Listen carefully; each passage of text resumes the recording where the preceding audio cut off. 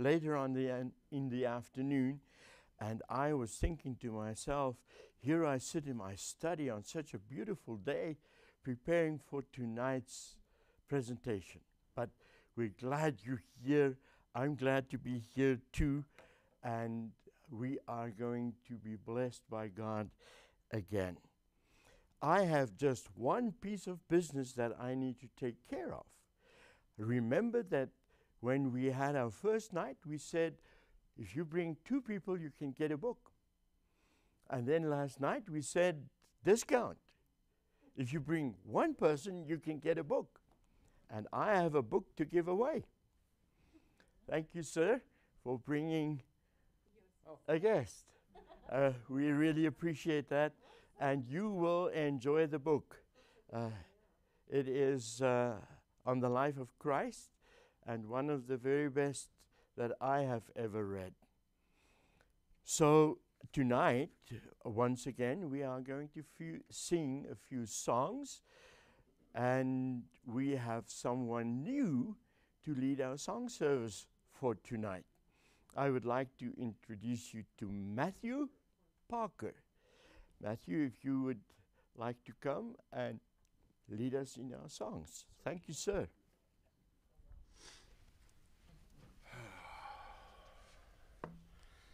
How about we start with Fill My Cup, Lord.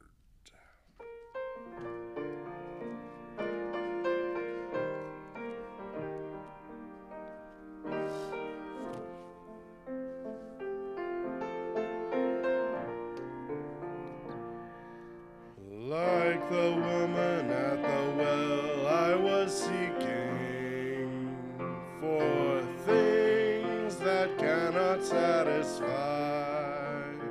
And then I heard my Savior speaking, draw from my well that never shall run dry. Fill my cup, Lord, I lift it up, Lord. Come and quench this thirsting of my soul.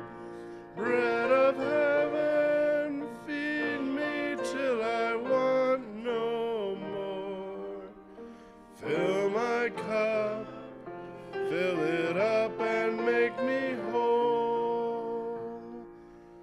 There are millions in the world who are craving the pleasure earthly things afford, but none can match the wondrous treasure that I find in Jesus Christ my Lord.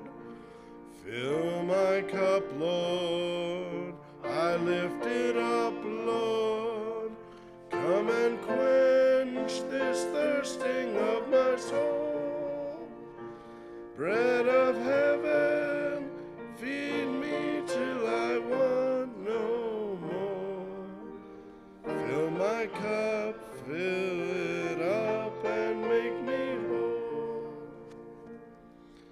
So my children, if the things this world gives you leave hungers that won't pass away, my blessed Lord will come and save you if you kneel to him and humbly pray.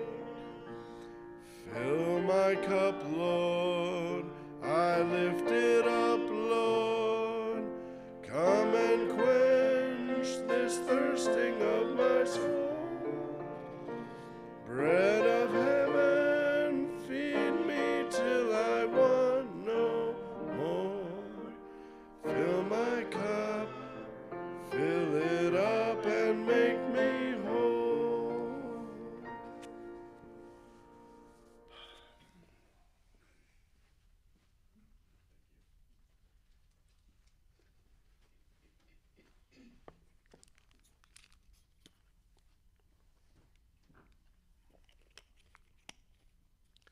Our next song will be Shall We Gather at the River?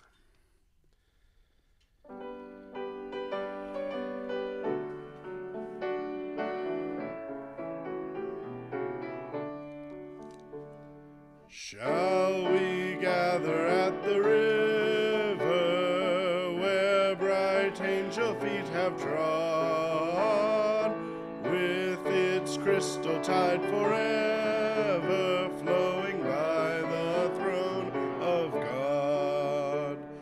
Yes, we'll gather at the river, the beautiful river.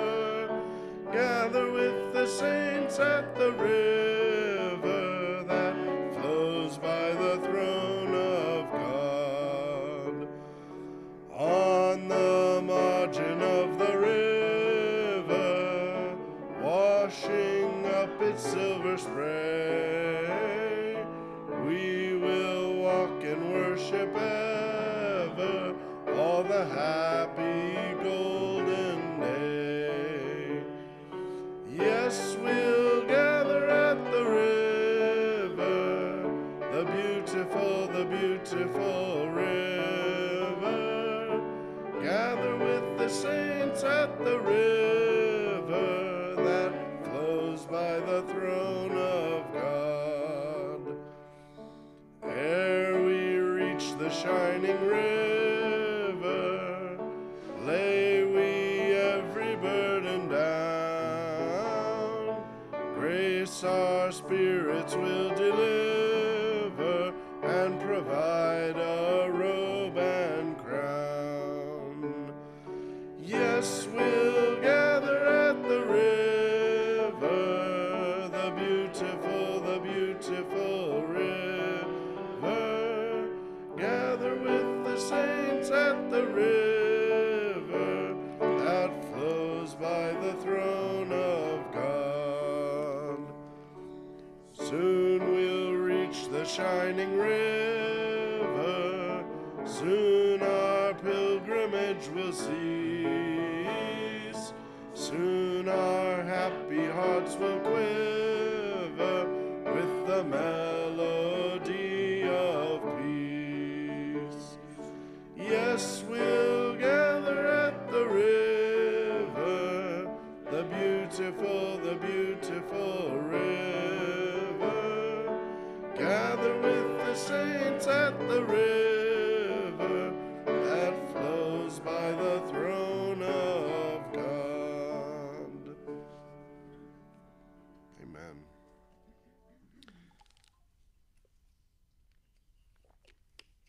Now, if you would please stand and join us in our theme song, we're going to sing Victory in Jesus.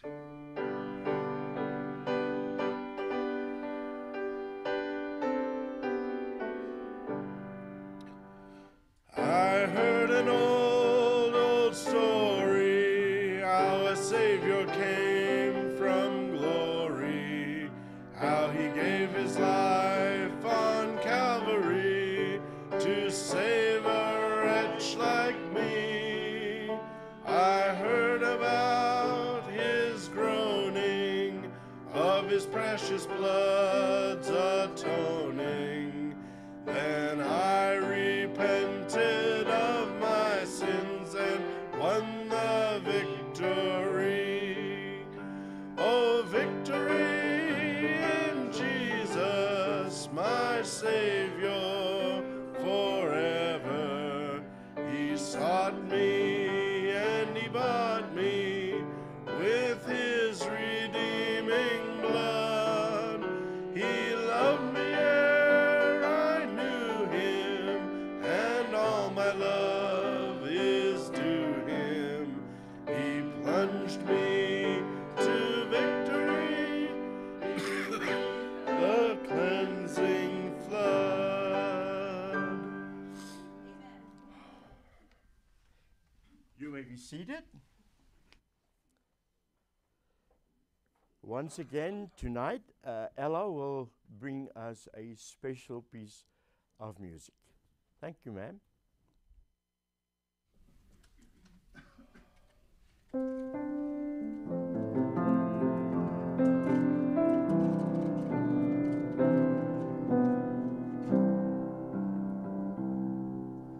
All our troubles, God makes a rainbow through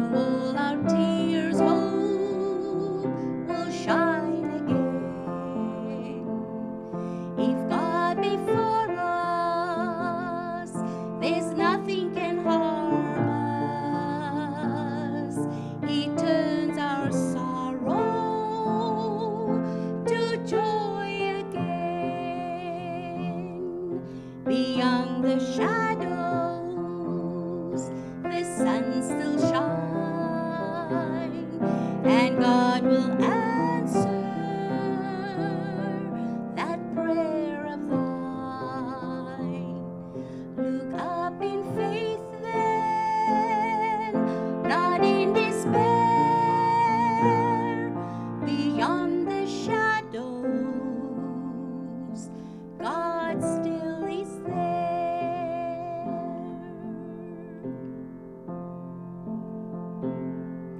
The night of sorrow, the time of weeping will soon be over, and morn will come. Oh, glorious dawning of day unending, when with our Savior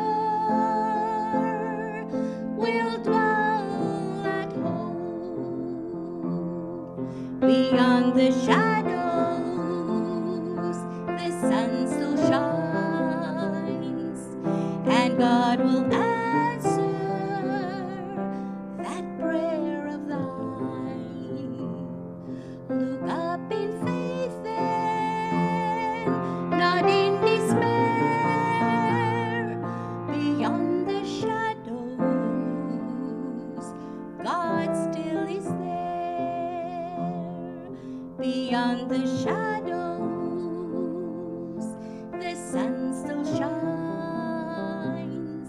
and God will answer that prayer of thine.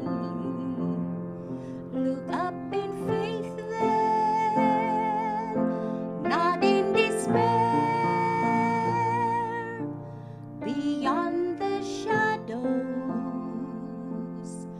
God still is there.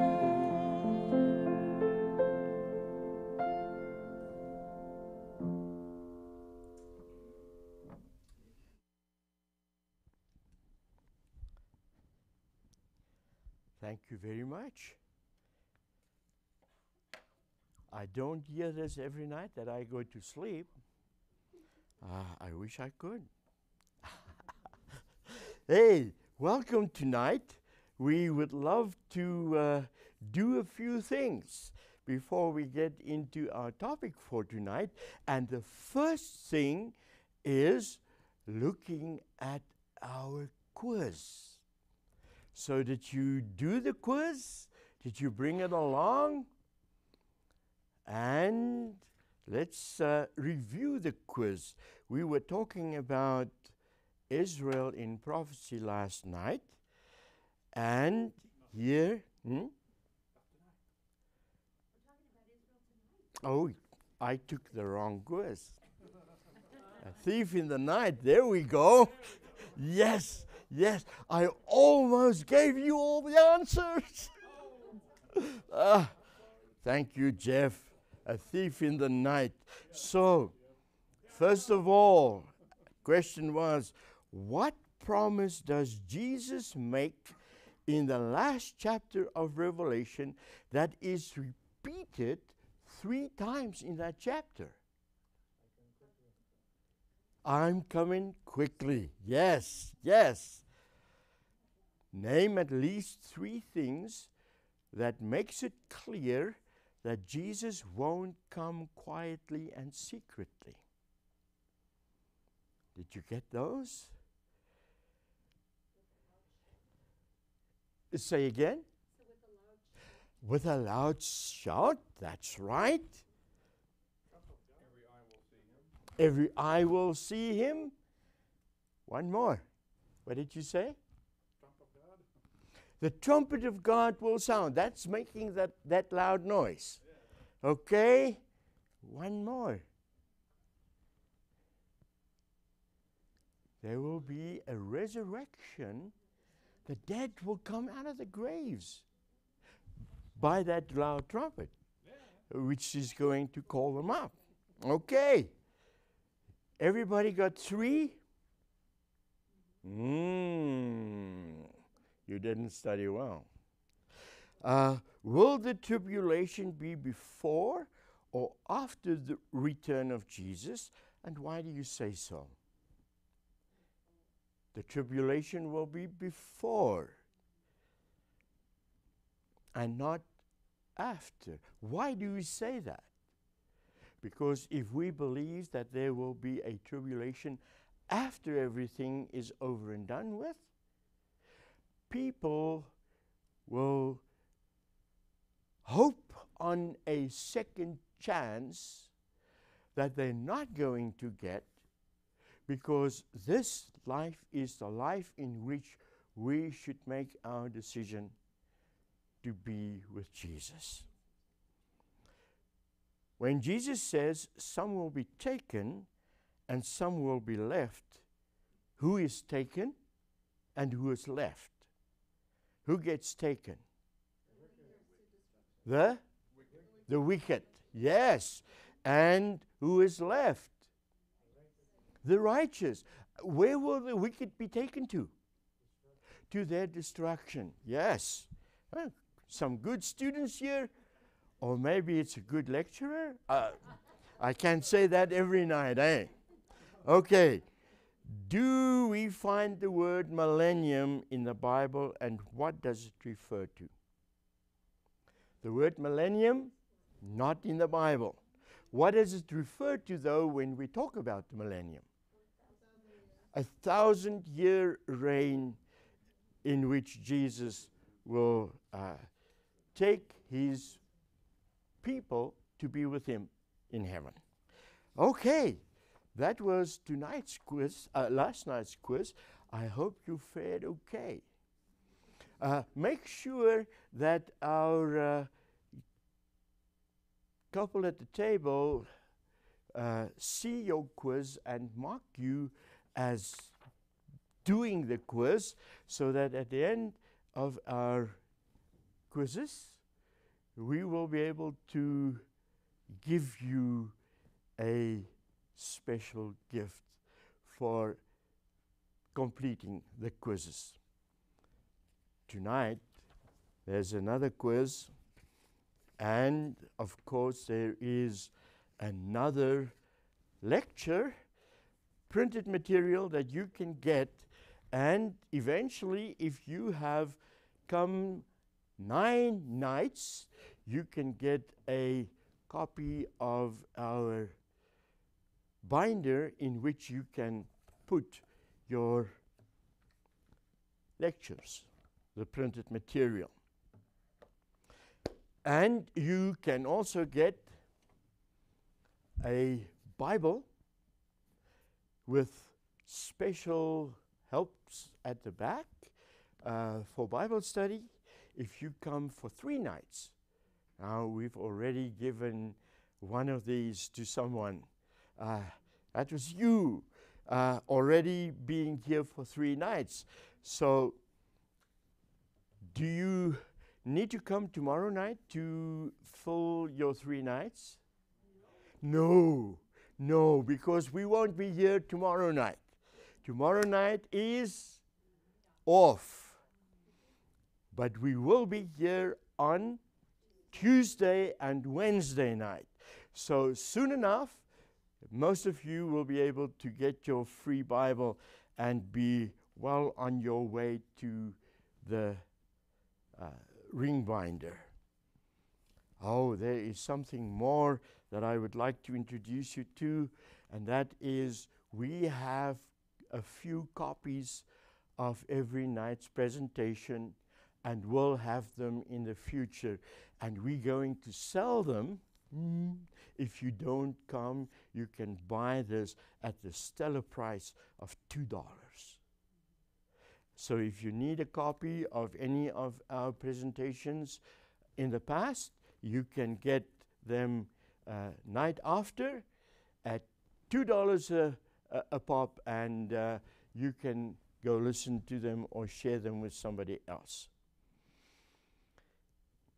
I think that takes care of our announcements that I would like to make.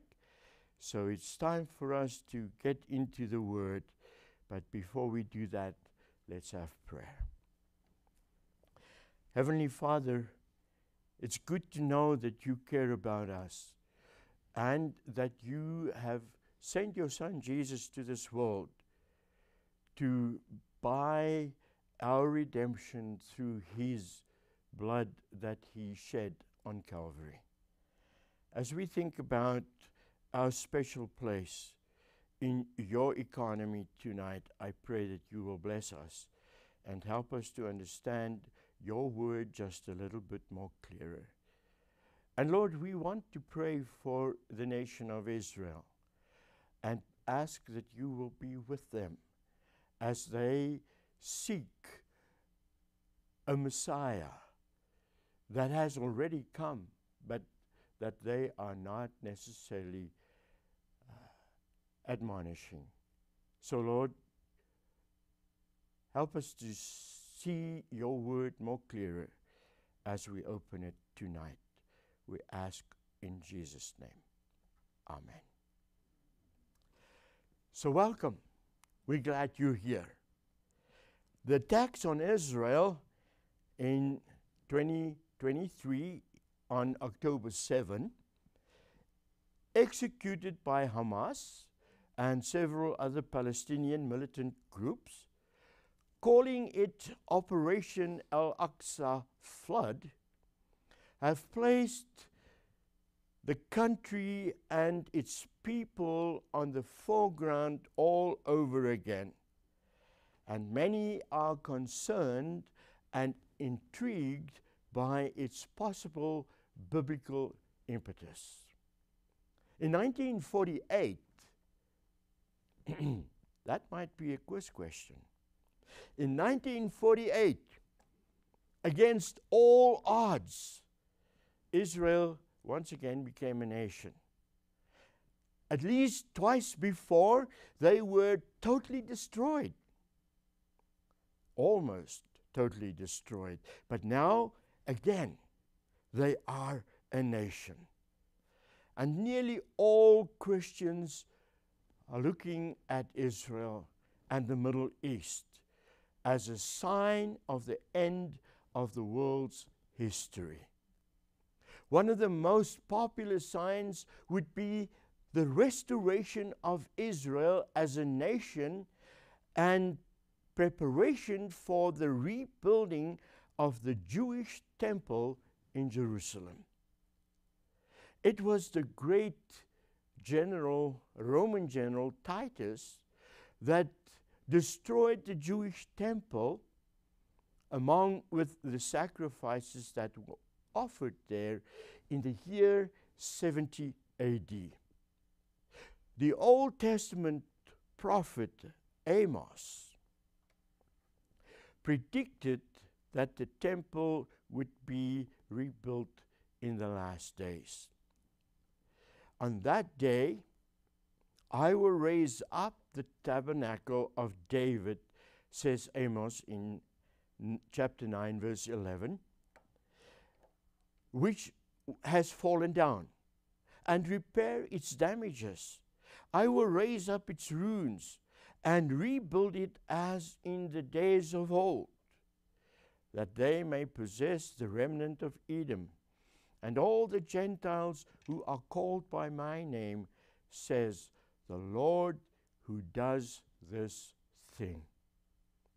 But today, though, a Muslim mosque stands on the very spot where the temple once stood.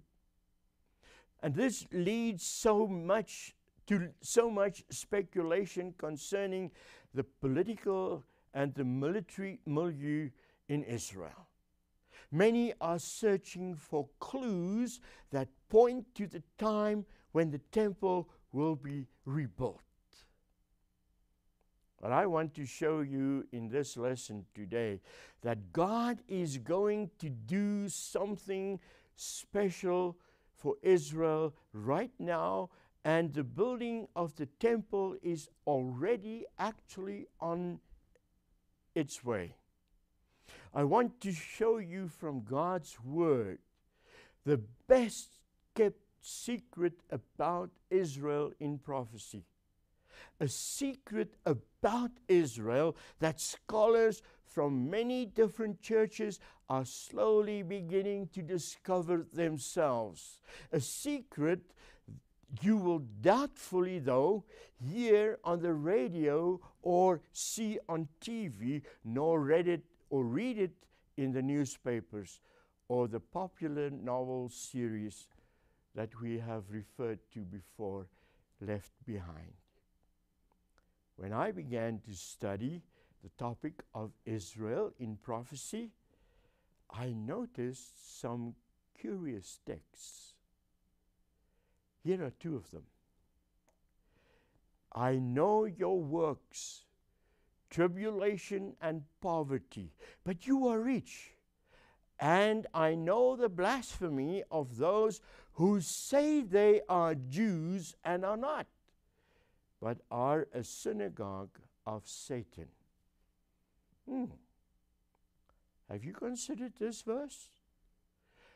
That was Revelation chapter 2, verse 9. The Apostle Paul wrote another intriguing, similar note in Romans chapter 2, 28 and 29. For he is not a Jew who is one outwardly, nor is circumcision that which is outward in the flesh. But he is a Jew who is one inwardly, and circumcision is that of the heart, in the spirit, not in the letter, whose praise is not from men, but from God.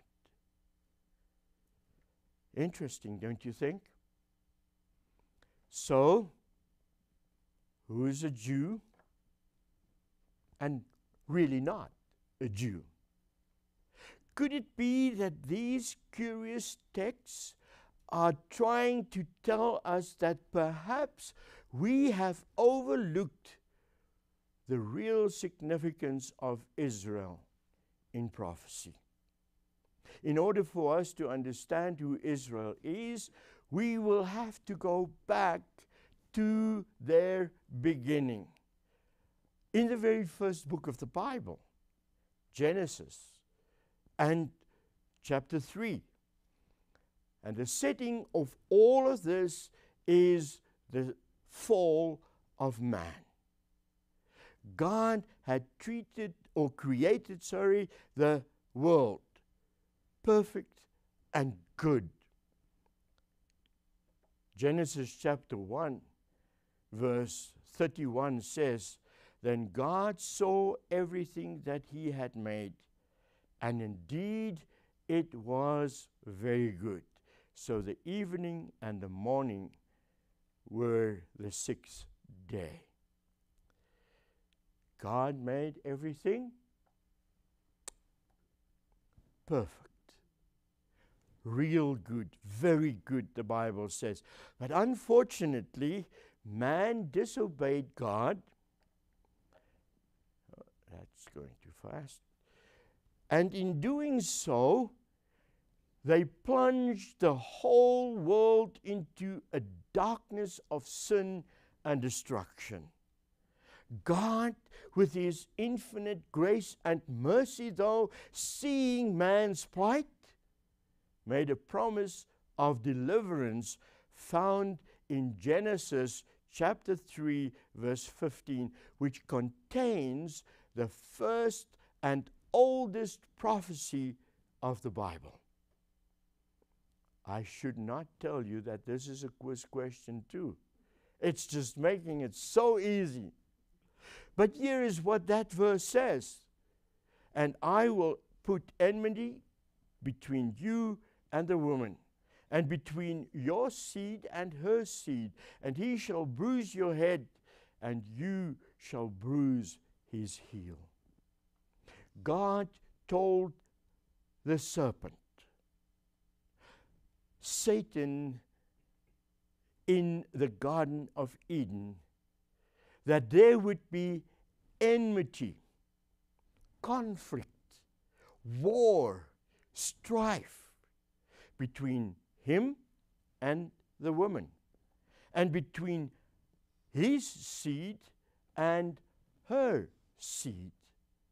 The serpent would bruise the heel of the woman's seed, and he would gain what seemed to be a victory over the woman. But the seed of the woman would gain the ultimate victory over the serpent, and therefore we can sing victory in Jesus. Yes, he would crush the head of the serpent. Now, if the seed of the serpent is those who follow Satan, then the seed of the woman must be those who gain the ultimate victory over Satan. And they will be called God's true people. Adam and Eve had made a mistake in interpreting this first prophecy. They assumed they should interpret it literally. They thought that they would literally have a son who would literally crush the serpent's head. Eve began looking for that promised seed. And when they had a son, their firstborn, they called him Cain, which means acquired. They thought that they had acquired the son who would crush the serpent's head. But Cain failed. And the only head he crushed was the head of his brother when he killed him, committing the first murder in a beautiful created world that God put to our disposal. God had something far greater in mind than a literal interpretation of this prophecy.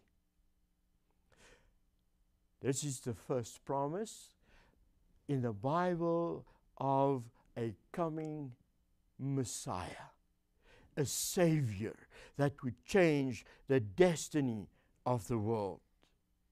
The seed of the woman who received a bruised heel, apparent defeat, when he died on the cross, was Jesus, and really gave a blow to the old serpent. And soon enough, when he comes again, he will totally destroy him. 3 days later, he rose from the dead. Afterwards, he ascended into heaven. And one day soon, he is coming back. And he will crush the head of the serpent forever and ever.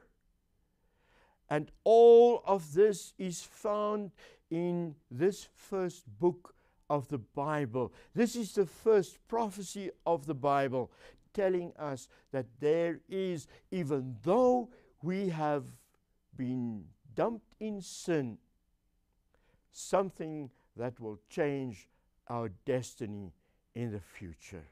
And all of the rest of Scripture really unpacks and expands this prophecy in Genesis chapter 3, verse 15. We will see the final climax of this prophecy in the last book of the Bible as it unfolds there too. The book of Revelation. We find the prophecy of the seed mentioned again in Genesis chapter 12. Now the Lord had said to Abram, "Get out of your country, from your family, and from your father's house, to a land that I will show you. I will make you a great nation. I will bless you and make your name great, and you shall be a blessing. I will bless those who bless you, and will curse him who curses you. And in you all the families of the earth shall be blessed. I want you to notice that God made a promise to Abram that through him and his seed, all the nations of the earth would be blessed. And there is also a promised land which would be given to his seed. Genesis 12, verse 7. Then the Lord appeared to Abram and said, to your descendants I will give this land. And there he built an altar to the Lord who had appeared to him. But Abram had no seed yet. And since he and his wife were almost 100 years old, they laughed and didn't believe that it was possible. So turning away from their trust in God and resorting to their own human efforts to gain God's promise in their lives, Abram took Sarah's maid, Hagar, for his wife, and she conceived and bore a son, Ishmael. Genesis chapter 16, verses 1 through 11 tells that story. Now Abram had a son.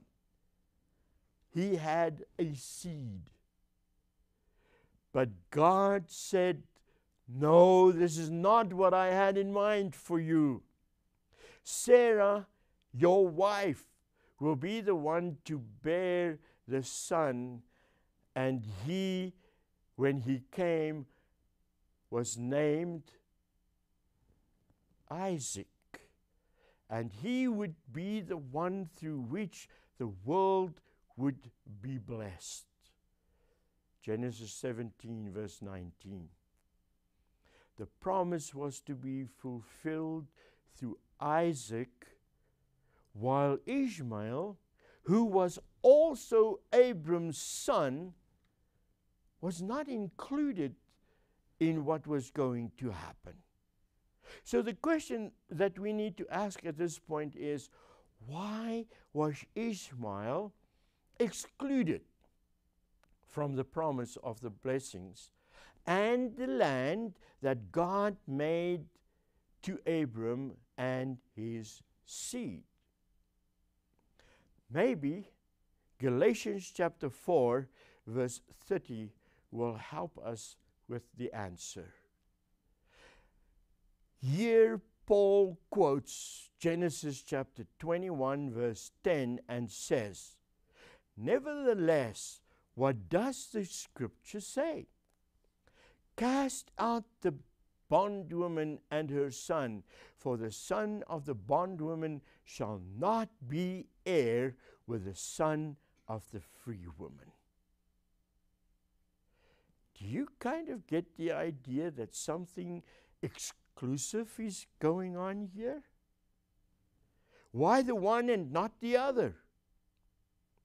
If the only requirement for inheriting the land is to be a descendant of Abram, Ishmael qualified. But he didn't. So there's something that we need to discover as we look through the scriptures and allow, what is our principle here? Scripture to interpret Scripture itself.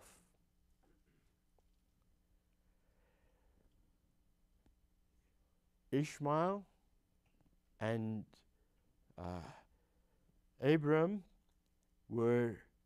Isaac were not treated the same. And we find the same thought when Jacob was included in the promise. While Esau, and what was their relationship? They were twins. Jacob is included, but Esau not? Could it be that there is more to being just a descendant of Abraham than merely being born into his family that makes one special? The promise of the seed continues with Jacob, who wrestled with an angel at the river Jabbok. Genesis chapter 28 verse 15 relates this detail. Behold, I am with you and will keep you wherever you go, and will bring you back to this land, for I will not leave you until I have done what I have spoken to you. There at the river that night, Jacob was converted, and he received a new spiritual experience and also a new name. What was he going to be called after this? Israel. Yes. And Genesis 32, 24 through 28 relates the whole incident. You can read it later. The new nation of Israel was then taken into Egyptian captivity. And there the people worked as slaves to Pharaoh for 400 years. That's not a question, okay? They were unable to worship the true God in the proper way.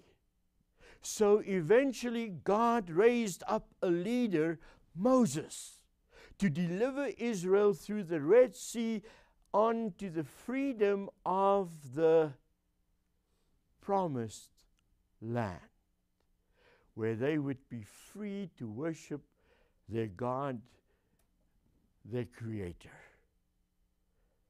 Next, we find the nation of Israel.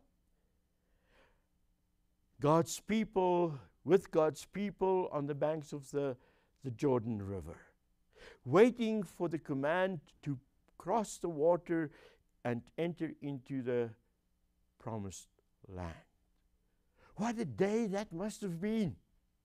I can only imagine the excitement. It was most probably like electricity in the air. Fortunately, eventually, at last, we are going to enter the promised land where we can be free. And then Moses gets up and he preaches a final sermon. It's recorded in Deuteronomy chapter 28. Let's read some of it. Now it shall come to pass, Moses says, if you diligently obey the voice of the Lord your God, to observe carefully all his commandments, which I command you today, that the Lord your God will set you high above all nations of the earth. And all these blessings shall come upon you and overtake you, because you obey the voice of the Lord your God. What's he saying? There are bunches of blessings awaiting you if you do what I want you to do. If you obey all of the blessings that was listed in the rest of this chapter will come upon you, and I like it when it says, and it will even overtake you. That's nice, isn't it? They would be established in the promised land. They would have great wealth, and in agriculture, their crop would grow taller. Their cattle would be fatter than any of the others around. There would be no sickness. Their enemy would be destroyed. they would be a great nation, an example to the world. And in there, it even says that their babies would be bigger and better born and grow than any of the neighboring nations. When the representatives of other nations would come to Israel to discover the secrets of their greatness, they would learn from Israel about God, who gave them everything that they would get. This was God's ultimate purpose for Israel: to be a light to the nations, to be God's witness in the world.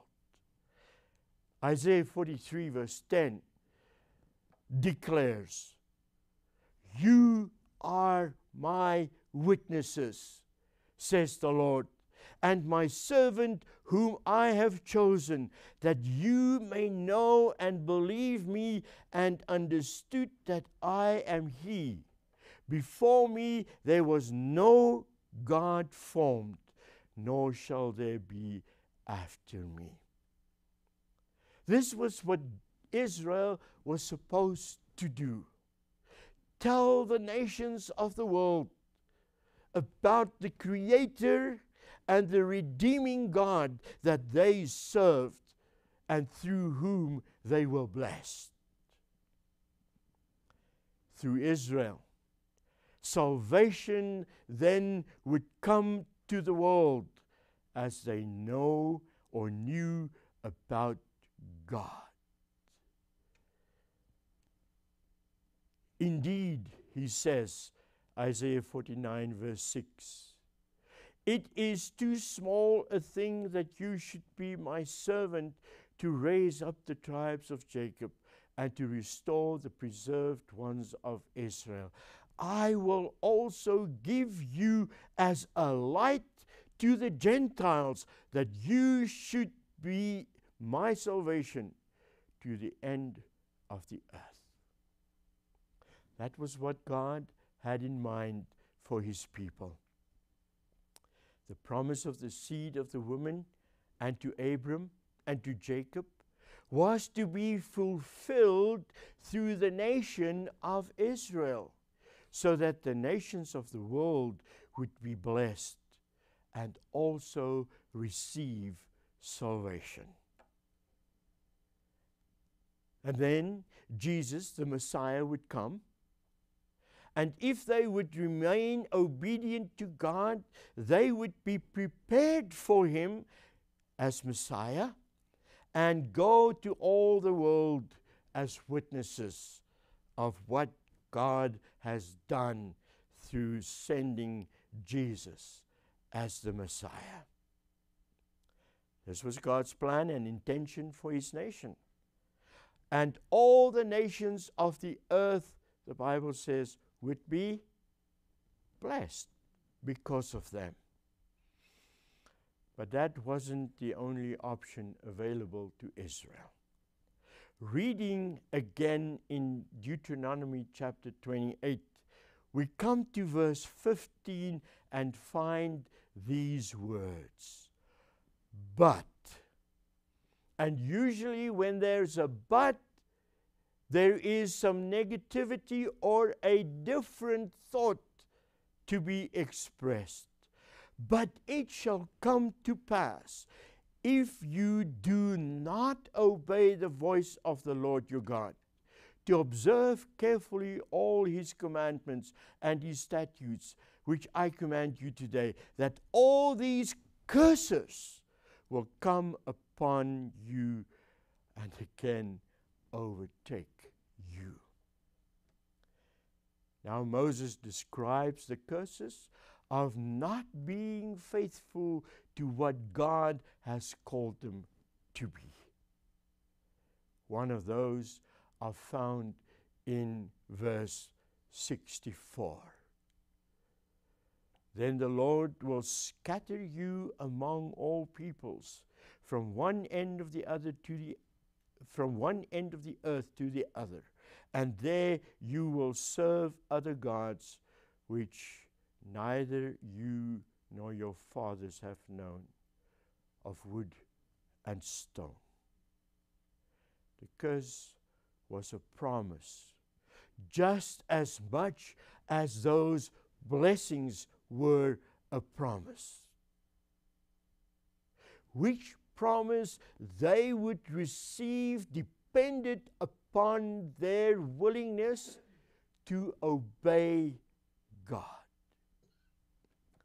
Now we know the sad story. Israel refused to obey. They rejected the Messiah.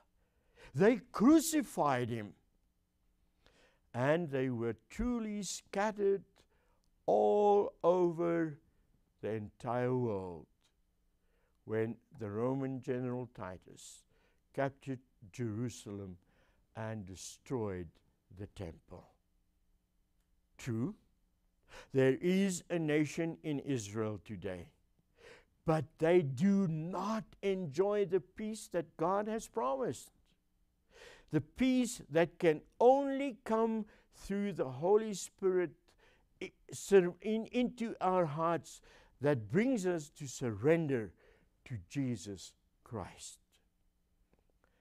We know, we are living through it, that Israel is under constant threat of war, of constant turmoil and destruction, totally dependent on aid from other nations.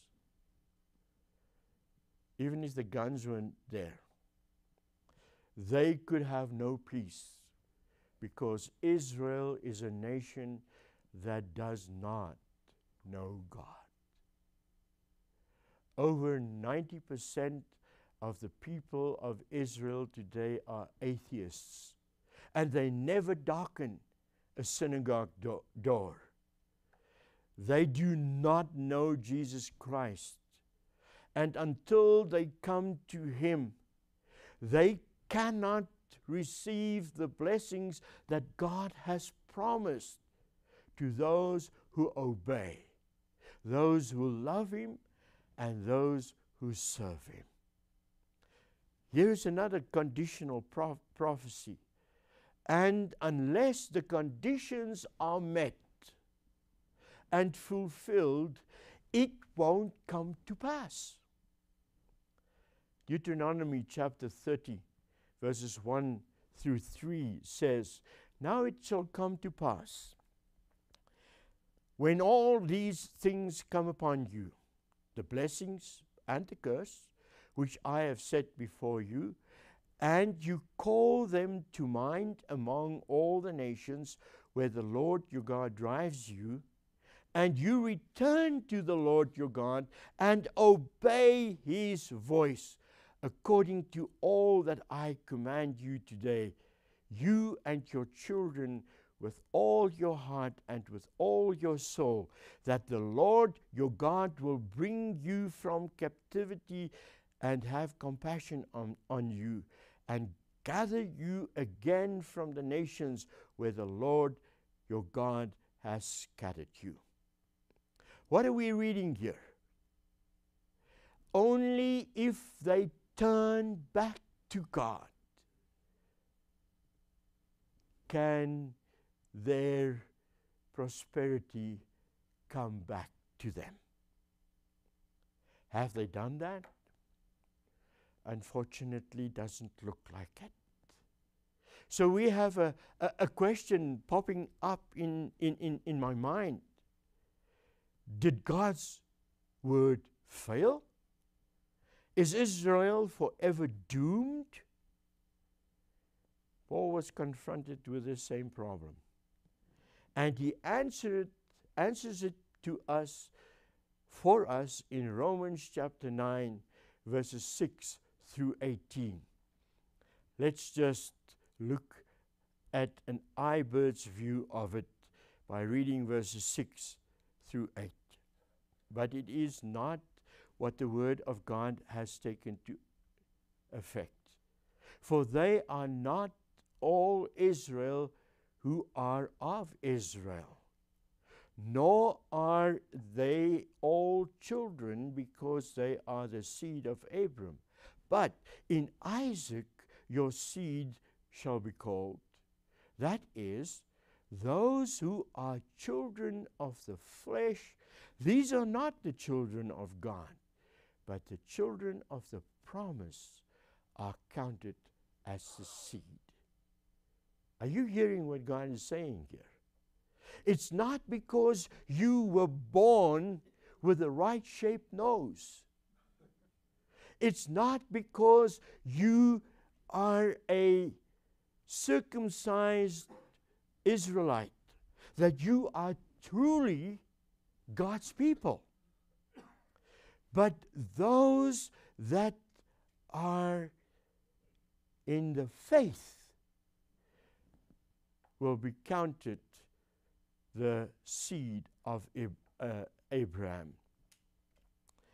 of Israel.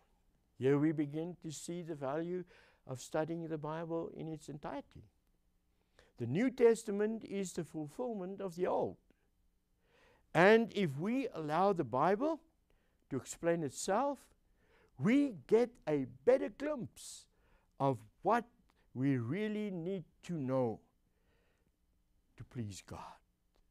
Paul is telling us that the promise is not made to the literal flesh and blood descendants of Abraham, but only the children of the promise are Abraham's seed. In other words, the promise does not apply to one just because he's a born Jew or he lives in Israel.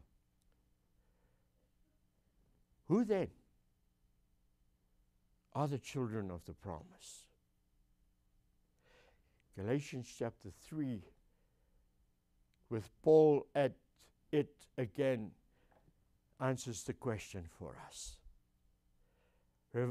Galatians chapter 3, verse 7. Therefore, know that only those who are of faith are sons of Abraham. Doesn't matter where you were born, in what family you were born, but if you have faith, you are the sons, and may I call you also daughters of Abraham. And what about those who do not believe? Even if they are Abraham's children by birth descent, the Bible really says they are not regarded as true Israelites. Now notice in the next verse the reason why this is so. Galatians chapter 3, verses 8 and 9.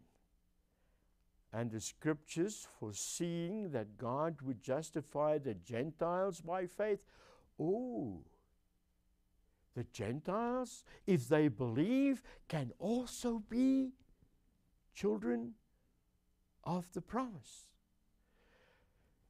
And the scriptures, foreseeing that God would justify the Gentiles by faith, preached the gospel to Abram beforehand, saying, in you all the nations shall be blessed. So they rose. So then those who are of faith are blessed with believing Abraham. In other words, when God told Abram that in you shall all the nations of the earth be blessed, he was already preaching the gospel of salvation that would come through Jesus Christ and Jesus alone. That's the reason that only people of faith, people who are believers, can be the children of Abraham or children of the promise.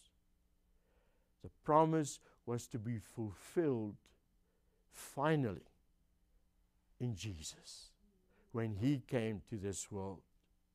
So, who's the seed of the woman? Who is the one who will crush the head of the serpent? Who is this special seed of Abram?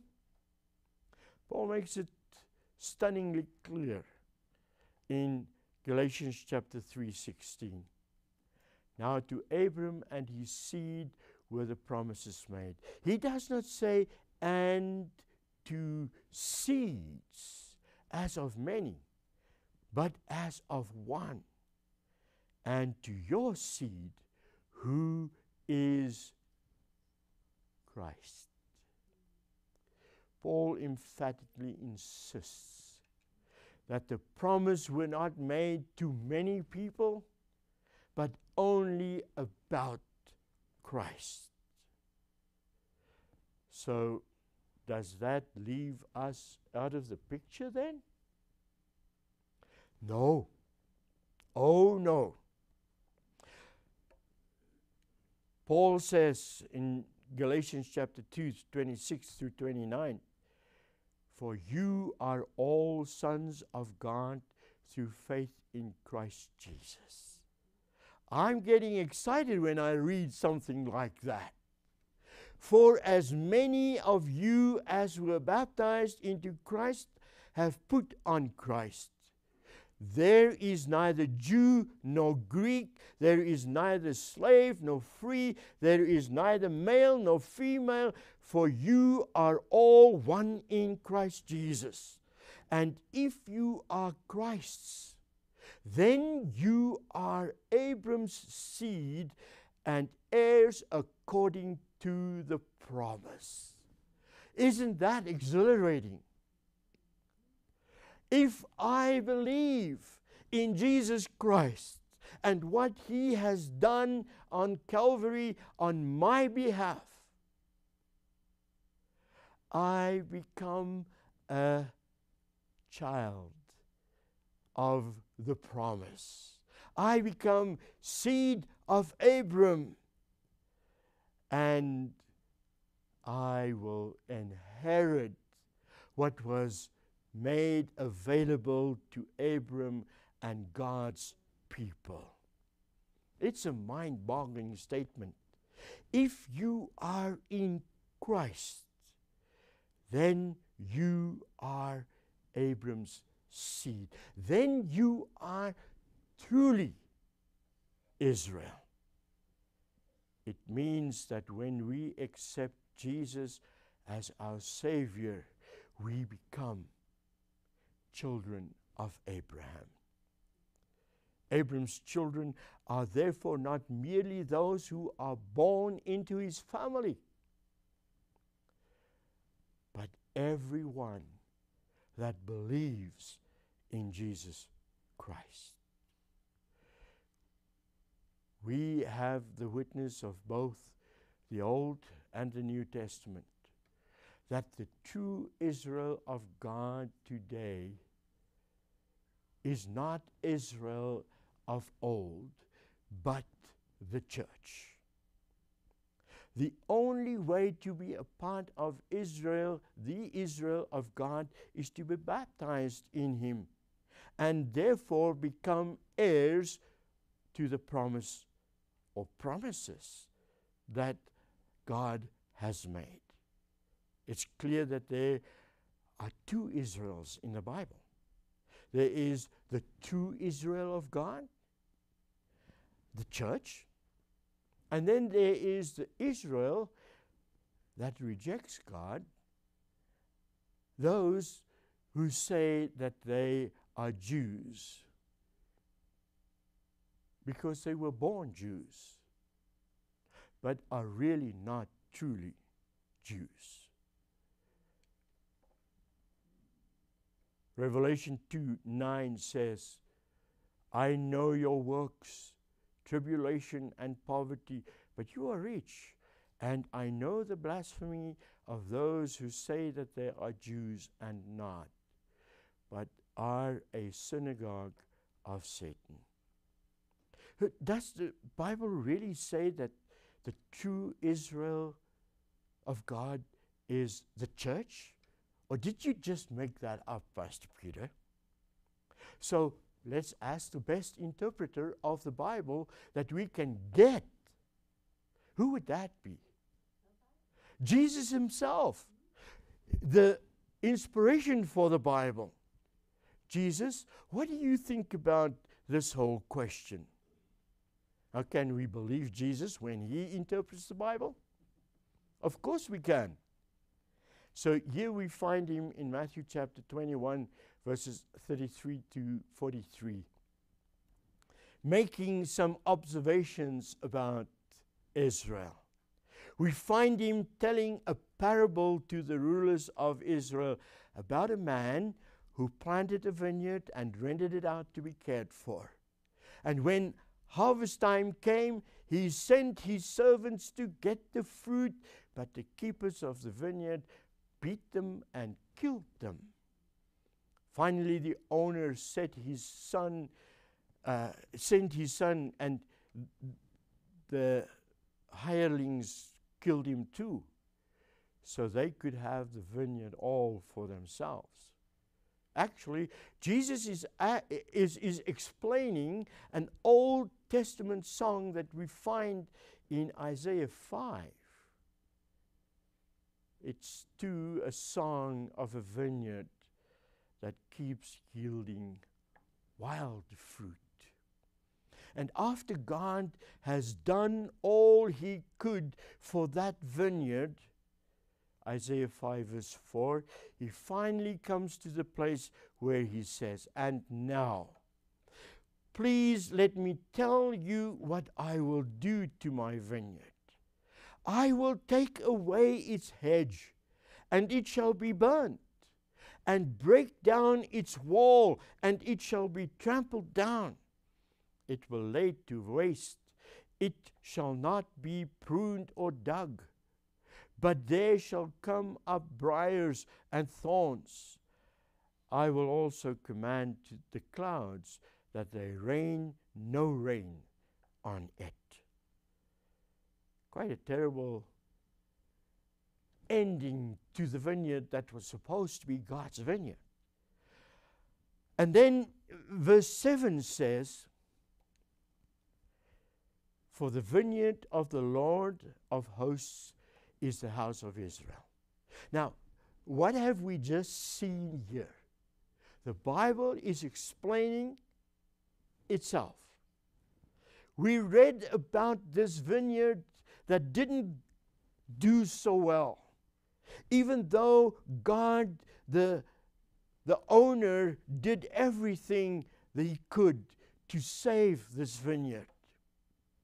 And now Isaiah comes and he says, "For the vineyard of the Lord of hosts is the house of Israel, and the men of Judah are his pleasant plant. He looked for justice, but behold, oppression. For righteousness will behold a cry for help." So in Matthew chapter 21, the vineyard that Jesus is talking about is also the nation of Israel. And Jesus discusses their situation. He says the owner of the vineyard sent his servants, but they were stoned, beaten, and killed. This represents God's sending of his prophets who were constantly rejected by God's people, the Israelites. Hear the heart-rending thoughts about that when Jesus shares with his listeners, saying, "O Jerusalem, Jerusalem, the one who kills the prophets and stones those who are sent to her. How often I wanted to gather your children together as a hen gathers her chicks under her wings, but you were not willing." God so desperately wanted to do something for Israel,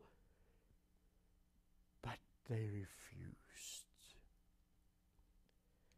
And then Jesus said to them, "Have you never read in the scriptures, the stone which the builders rejected has become the chief cornerstone?" This symbol of Jesus as the cornerstone is extremely significant. Remember it, we will come back to it. Of what is Jesus the cornerstone? Let's first look at the consequences the nation must suffer because they rejected the Son of God. Since Israel rejected the cornerstone, Jesus, because they killed the Son, notice carefully what Jesus says will happen. Matthew chapter 21, verse 43. Therefore I say to you, the kingdom of God will be taken from you and given to a nation bearing the fruits of it. What an incredible statement. We have the words of Jesus himself saying that the kingdom of God is taken away from the nation of Israel and given to a new nation. Taken away. This means that they no longer possess it. Because you cannot have something if it was taken away from you. God patiently strove with them for thousands of years, sending them his prophets and finally his own Son, whom they rejected and crucified. What more could he do? So the nation of Israel is no longer God's chosen people. But there is a new nation who receives the kingdom of God. Who are they? We've alluded to that yet already, but I would love for you to turn with me to 2 Peter chapter 9. 2 Peter chapter 2, verse 9. First of all, let's just say Peter writes his book to the church, consisting of both Jewish and Gentile Christians. And this is what he says: but you are a chosen people.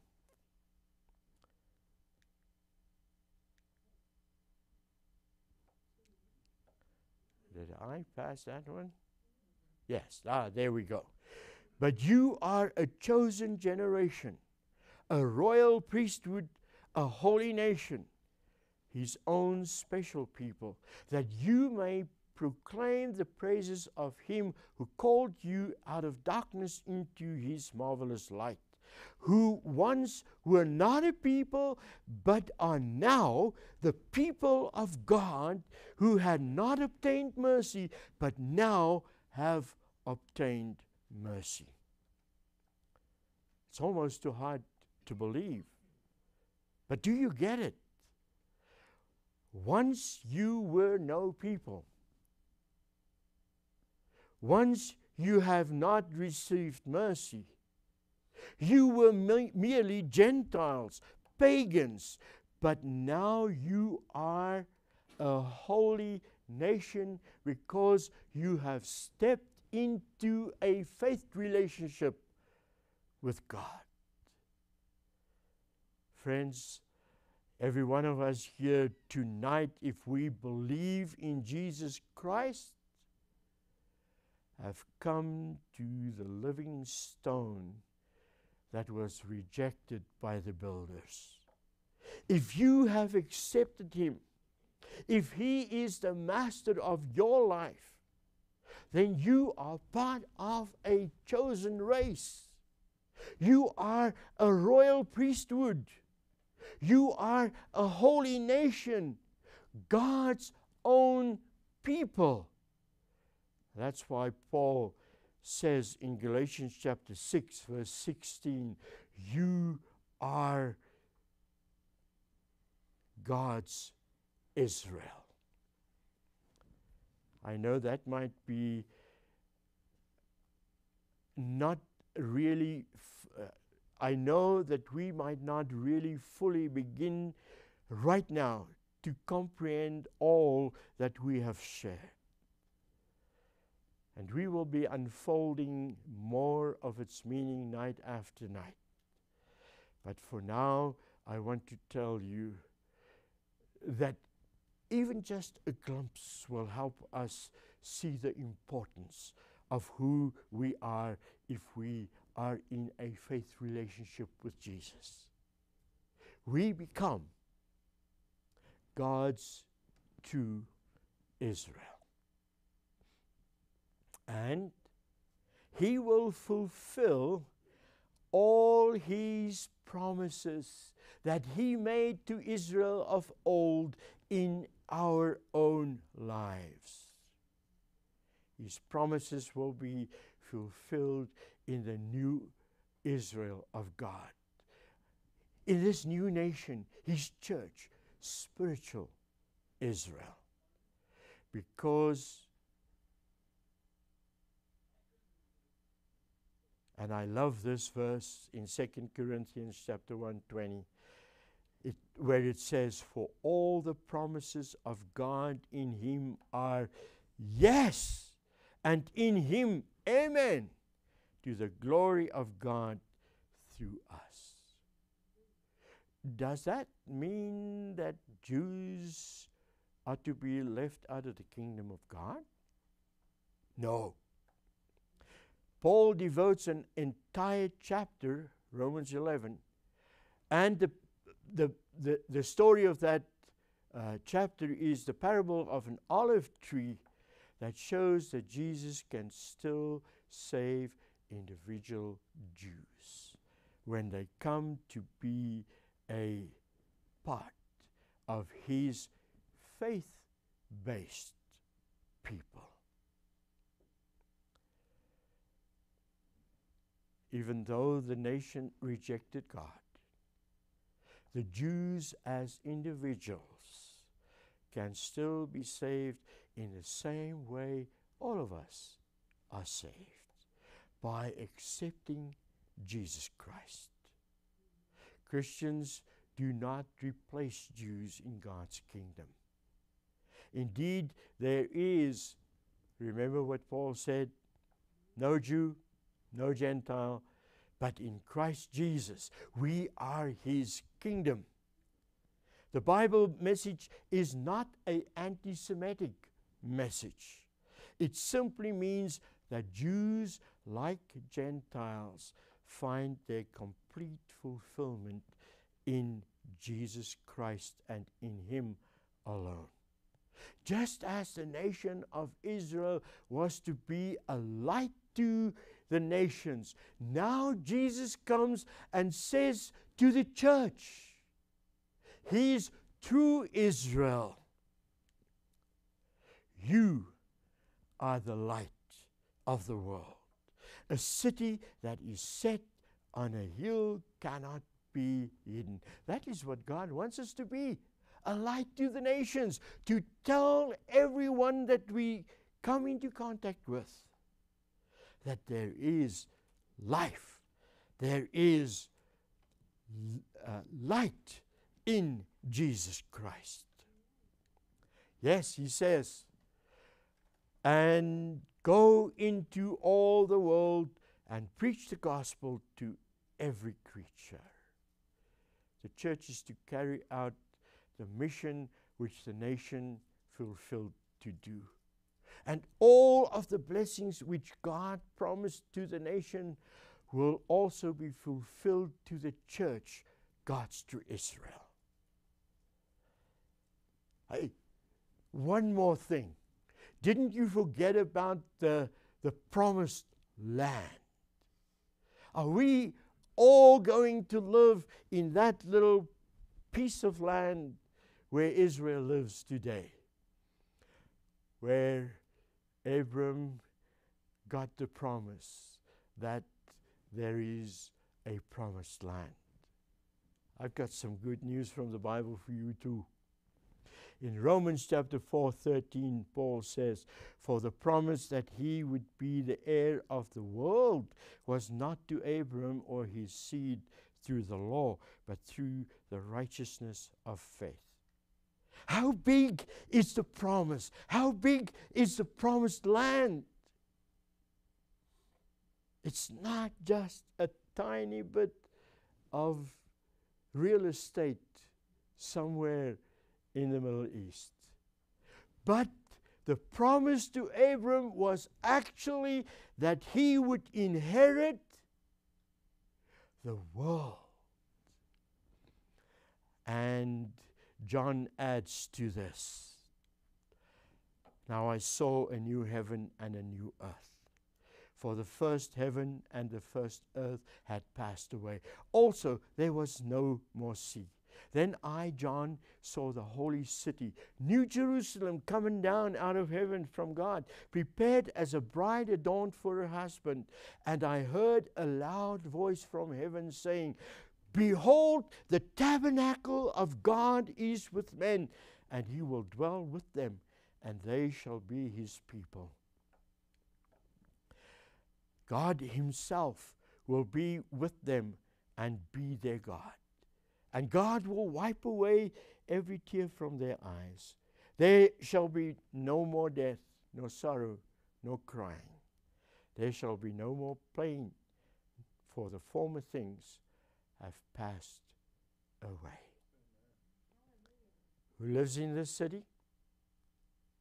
Who lives in this real estate? Jesus makes a promise in his letter to the church of Philadelphia. "He who overcomes,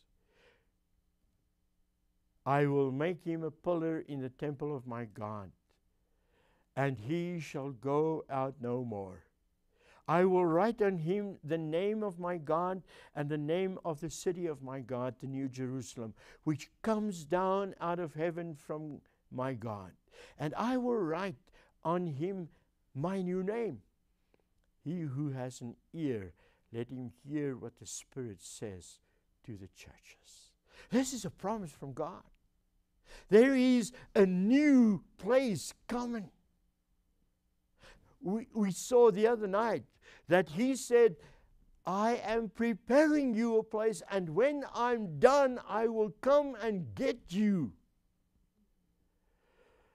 And in Ephesians chapter 2, verse 19, it says, "Now therefore you are no longer strangers and foreigners." We're part of the family, but fellow citizens with the saints and members of the household of God, having been built on the foundation of the apostles and the prophets, Jesus Christ himself being the chief cornerstone. We're back at the cornerstone. Christ, the chief cornerstone, in whom the whole building, being fitted together, grows into a holy temple in the Lord, in whom you also are being built together for a dwelling place of God in the Spirit. Jesus is the cornerstone of God's household. But what is the household of God that Paul is referring to here? "But you have come to Mount Zion, and to the city of the living God, the heavenly Jerusalem, to an innumerable company of angels, to the general assembly and church of the firstborn who are registered in heaven, to God, the judge of all, to the spirits of just men made perfect, to Jesus, the mediator of the new covenant, and to the blood of the sprinkling that speaks better things than that of Abel." The New Testament uses the Old Testament metaphor of Mount Zion, which was the Temple Mount, and Jerusalem as a symbol of God's church for those who have come to Jesus. Don't miss it.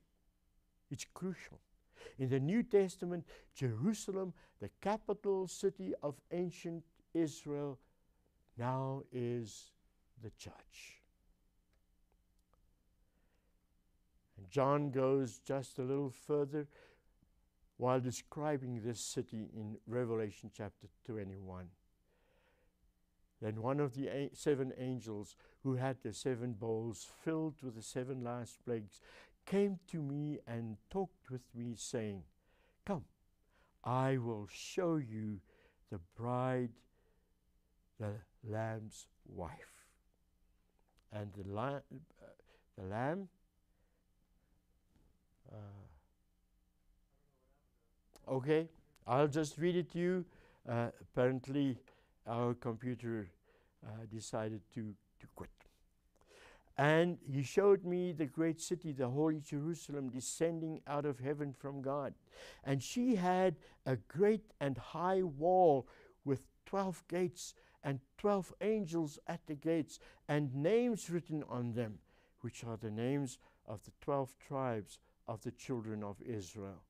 Now the wall of the city had 12 foundations, and on them were the names of the 12 apostles of the Lamb. Yes, the city is a symbol of the church, built on the foundation of the apostles and there we go. The apostles and the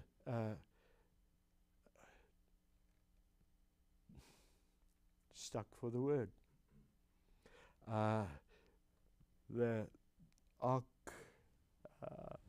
The fathers, let's call them the fathers of the old Israel company or nation. All who dwell on the earth will worship him, whose names have not been written in the book of life of the Lamb slain from the foundation of the world. God has a place for each one of us. He has a plan for each one of us. He has a place reserved for each one of us. He is the King of Kings. And according to what I think we have seen tonight, and I hope you have seen it too, we are his sons and daughters. You are important to God and important to his plan. Just as he intended to use Israel of old to reach the nations of the world, God will use you and me to let his light shine forth in the world. You can stand tall with your head high because, my friends, you are a child of the King. True Israel, if you have opened your heart and allowed him to live in it. Let's pray. Father in heaven, I pray that each one of us will open our hearts to you so that you can come and live within us, and we will be a part of the true Israel. And when we see you come upon the clouds of heaven, may we go live in that land that you have prepared for us, not only a small little real estate somewhere in the east, but the world that you have prepared for your children. I pray it in Jesus' name. Amen. I hope that you have filled out your little white cards already,